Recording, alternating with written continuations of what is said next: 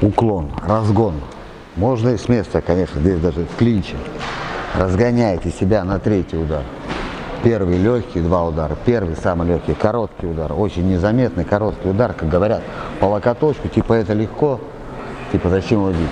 Но этим первым ударом вы разгоняете, второй удар. Уже плечо вышло вперед немножко. Пошла уже спина работать. И на третий удар уже выход большей амплитуды спины, плеча, бедра, разворот. Но опять-таки, ребят, снизу, и здесь ближе дистанции не пятку бедро крутят, нету расстояния для разгона кулака. Ближе дистанции работается руками. Снизу и сбоку, да? Я за плечом, за кулаком добавляю корпус, да, за плечом. Раз, два, три. Я за плечом, за бедром, за кулаком добавляю корпус. Чем усиливаю удар. Какая еще в этой тройке фишка есть? Как и в любой тройке. Безостановочное действие ударов, да? Что это значит? Снизу. И вот здесь, после первого удара, моя правая рука не останавливается. То есть она проходит через мой подбородок не без остановки. Раз, два, три. Используя как вот этот разгон, инерционность. Естественно, не выпрямляется. Какой еще она? Ну, естественно, почему любимая. Ну, она не столько любимая, а сколько базовая. Это такая базовая тройка, особенно кто говорит, что в Советском Союзе не было ближней дистанции, обманывают. Нас наоборот стали больше по животу, показывать голову, больше по животу работать.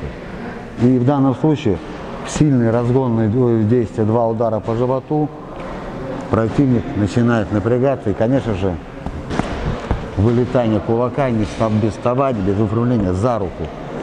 Он где-то не успеет напрячься. Ну, такая классика. 2 снизу, 3 сбоку. Перевод на голову.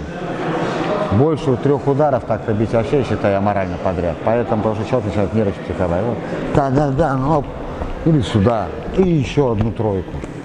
Тройка, 1, 2, 2, 3. Продолжение еще какое-то заходом. Да, просто это базовая классическая тройка. Так сказать, развитие атаки с дальней дистанции, атака, вызов, двойка, там, уход сюда, влево и тройка. Раз, два, уход вправо и выход из дистанции через народ. То есть это базовая тройка ближнего боя. И еще раз повторяю, разгоняете ли себя руками, даже зашли где-то в клинч. Да, можно крутануть, ну, все можно, безусловно. Но даже здесь вы сразу можете начать руками. Подсел, просто подпрыгнул, подсел уже. Разгоняйте, выход на 3-й удар. Конечно, можно закрутиться, усилить. Вариантов масса. Но основная это вот базовая тройка, особенно вот этот не остановка кулака. Раз, два. Видите, выход на 3-й удар. Раз, два, не 3, а раз, два, 3.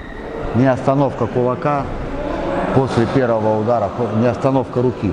Проход через базу, через плечо, через подбородок.